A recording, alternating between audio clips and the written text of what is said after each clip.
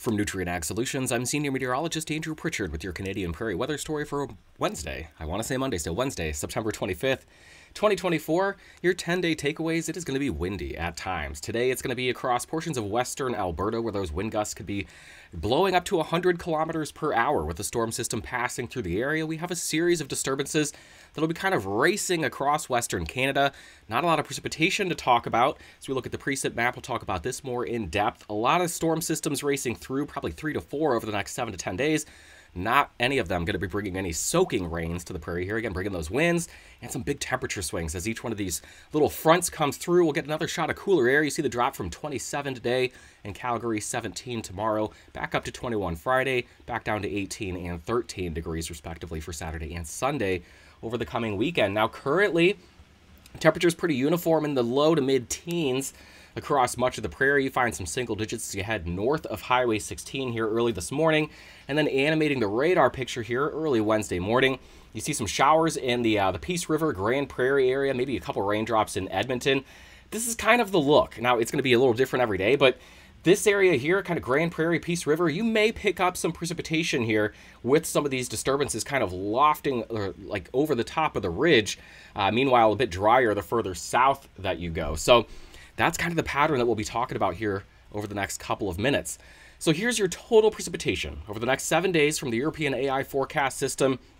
You can see the, chance for some showers north of Highway 16, pretty sparse south of that with that little kind of blob or whatever you'd like to call it of higher precipitation across the Grand Prairie Peace River area over to the north of Edmonton. Now, as I add in, this will be the next 10 days total, just not much change. There's not a lot of change in the pattern of the next 10 days. It's going to be rather active, but rather dry when it comes to substantial precipitation. Now, one more way to look at this, the next 15 days, departure from average. It's not just Western Canada. Much of the western and central U.S. are going to be impacted by this ridge of higher pressure that's going to keep precipitation generally on the low side in most areas. Now, here is that ridge on Wednesday morning.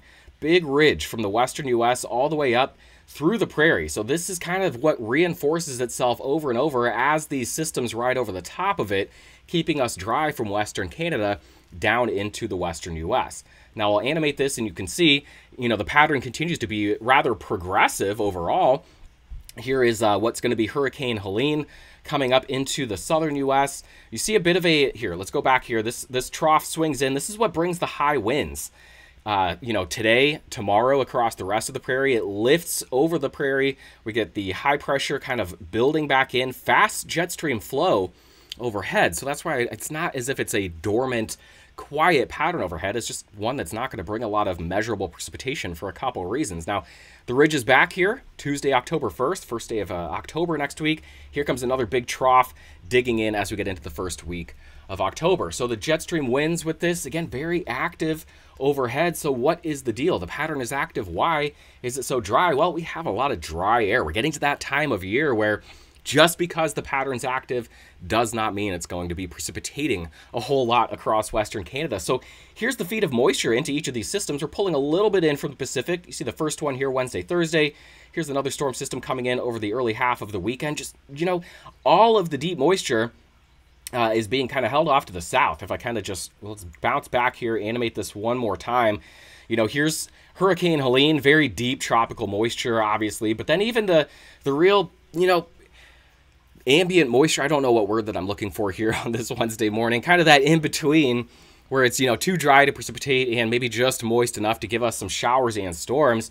We're up in here in Western Canada. We're not asking for dew points that are, north of 25 degrees C or something like that. It's a dry pattern because there's a lot of dry air that these systems will be working in. Again, bringing some Pacific moisture with them, but when we bring storm systems in and they're able to just kind of tug some Pacific moisture in, a lot of that is wrung out with that journey over the Rocky Mountains, and the result then is a storm system that still impacts us on the winds front, still impacts our temperatures, but when we have that lift there, it's lifting a lot of dry air, so we don't squeeze a lot of moisture out of that. So here's what it looks like then with the precipitation forecast over the next 7 to 10 days.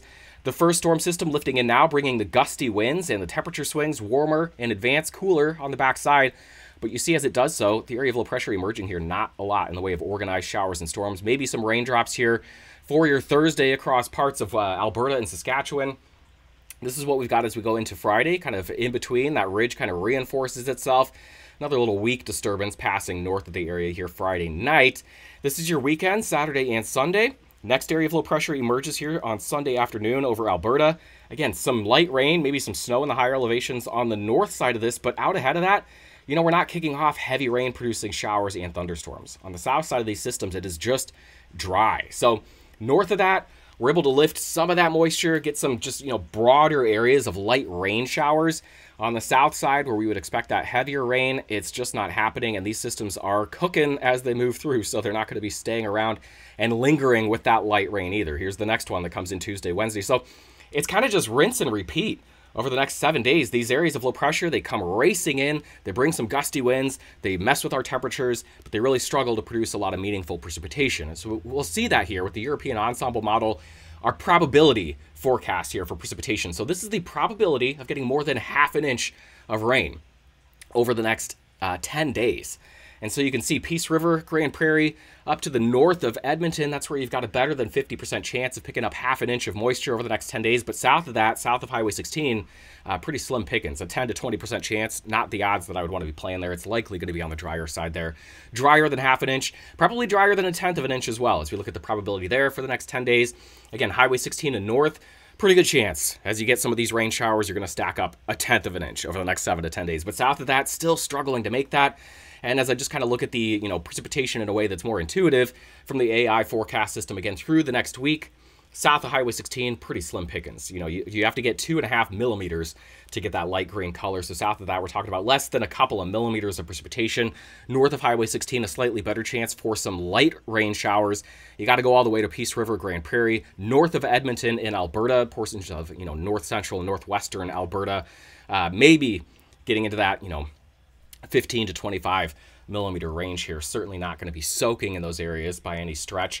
Your wind gusts over the next 4 to 5 days. This would be with that first system. You see what happens here. Just, gusts anywhere from 60, 70, maybe 80 miles per hour in some areas. The higher elevations certainly gusting 80 to 100 kilometers per hour.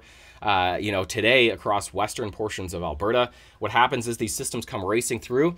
Those strong winds are blowing out of the south in advance, and then they come screaming in out of the west on the backside. So some breezy, warmer winds in advance of each low, and then on the backside you get that shot of cooler air coming in with those gusty winds. A very classic late September, early October pattern. We are steamrolling into fall across North America. Now those temperatures are much above normal to get the week started here, very mild, but those shots of cooler air will be coming.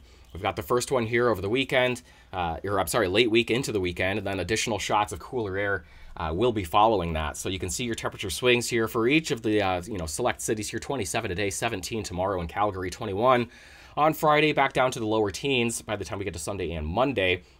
Those overnight low temperatures very close to the freezing mark, so we cannot rule out some frost events as we get into next week, especially in the west. Again, Alberta going to be the cooler spot with these more fresh shots of cooler air. 26 for the high today in Edmonton. Chance for those lows to get down to the 0 mark as we get into next week as well. Saskatoon, here is your next 10 days, 30 for the high, well above normal. Today, 20, tomorrow, quite a bit cooler, all the way down to 13 for your high next Monday with those lows again in the low single digits. Regina, very similar look, shots of cooler air on the way. Winnipeg, you hold on to the warmer air a little bit longer, mid to upper 20s for you through the weekend. You too will feel the cooler air, though, as we get into next week. High temperatures in the mid-teens, overnight lows in the mid-single digits.